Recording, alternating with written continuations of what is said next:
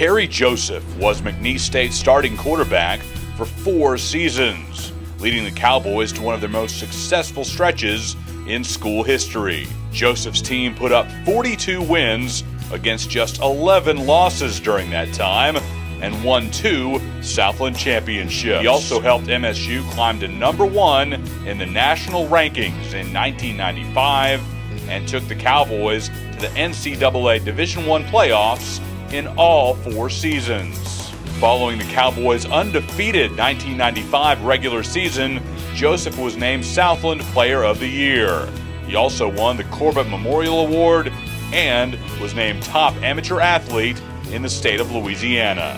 Joseph's football career includes time in NFL Europe and the NFL before he entered the Canadian Football League, where he won the 2007 MVP and led the Rough Riders to a Grey Cup championship.